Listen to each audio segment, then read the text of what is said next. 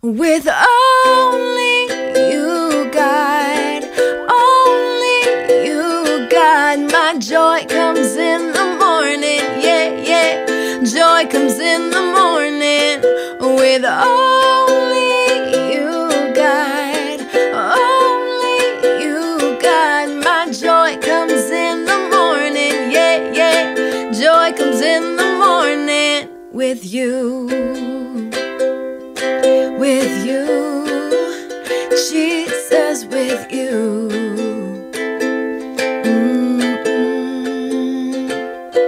With you.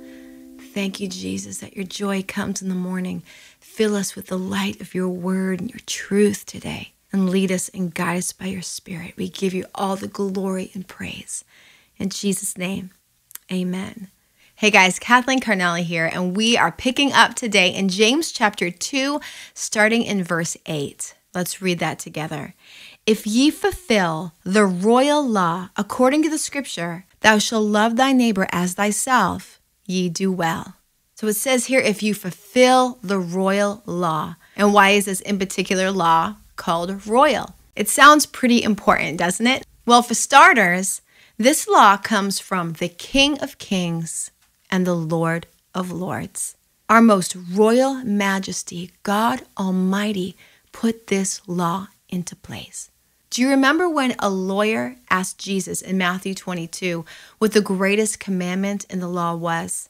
Well, as a lawyer, we know that he understands the law very well. And the Bible tells us that his motive in asking Jesus this was to tempt him or to test him. Jesus, of course, being the Son of God, has the exact answer to give back to him. And he says in verse 37, thou shalt love the Lord thy God with all thy heart, with all thy soul, and with all thy mind.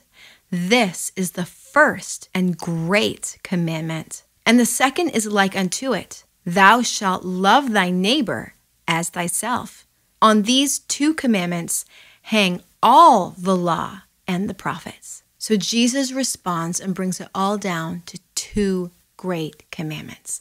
That's pretty amazing considering how many laws and commandments are actually in the scriptures. The first 5 books of the Bible, which I'm sure that lawyer knew very well, in Hebrew is called the Torah, which translated means law, which contains well over 600 commandments just right there. So for him to narrow everything down to 2 great commandments for us to focus on because all the law and the prophets hang on them, that's something we really want to pay attention to. So let's take a look at just the 10 commandments, for example.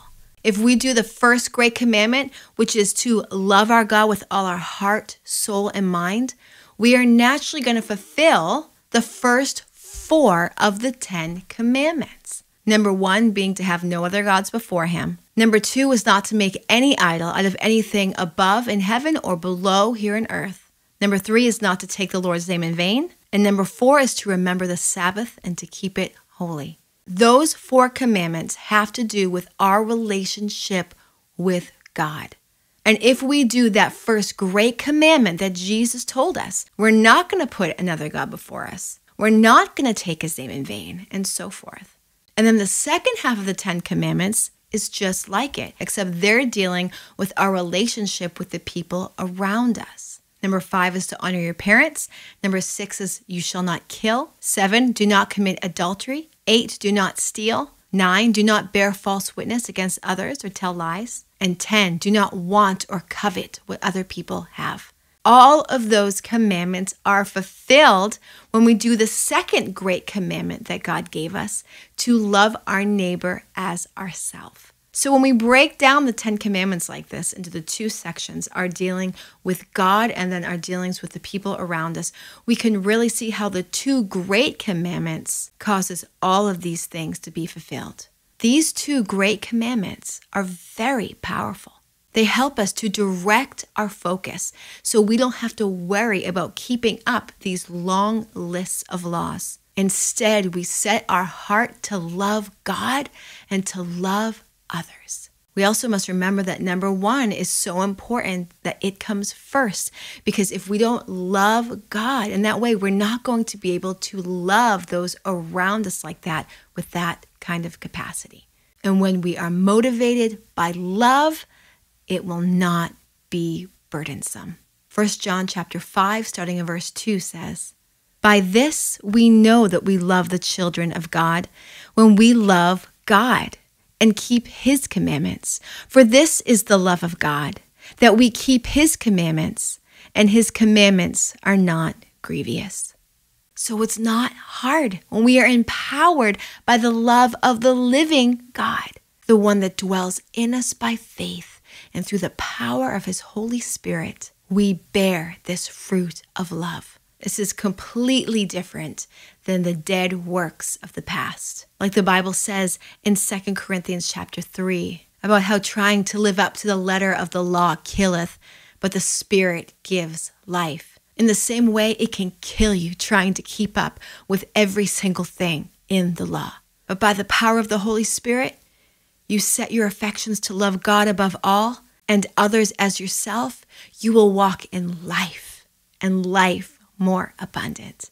And in those ways that you have found yourself falling short, you remember that Jesus has fulfilled all the law for us. So here in James chapter 2, we talk about this royal law. And I want to ask, does that sound familiar to you at all? Royal law? You remember something called the golden rule? Do unto others as you would have them do unto you. I know I remember hearing that growing up for sure. But stop and think about that. Golden, royal, law, rule. Well, here we have it. The true golden rule is the royal law we see here in Scripture.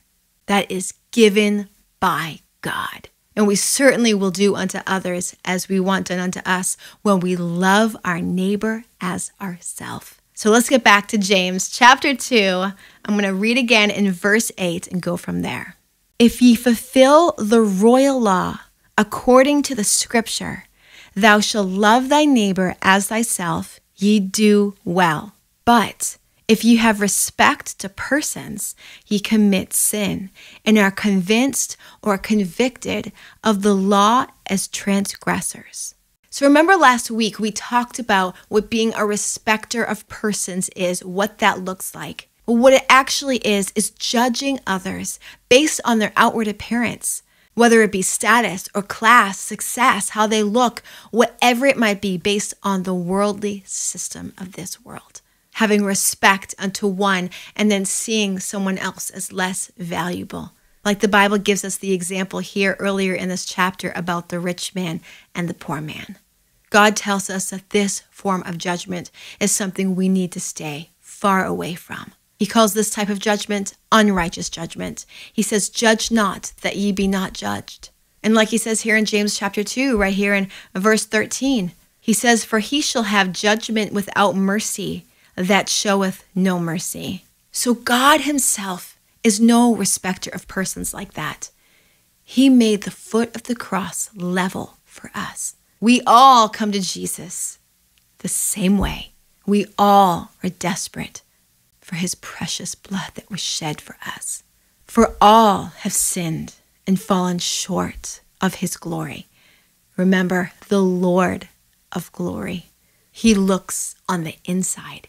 He sees motives. He sees desires. He knows when the inside matches the outside or not. The Bible says in Romans 10:10 that with the heart man believes unto righteousness, and with the mouth confession is made unto salvation. We all come in the same, through faith and repentance.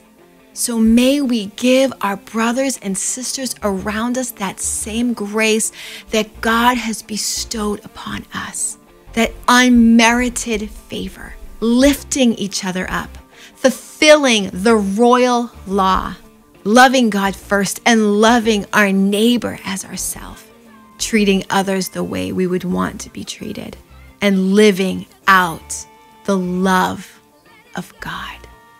Remember, if you be in Christ, you are a child of the King. So may you walk in this kind of royalty. Be prepared to live like you've never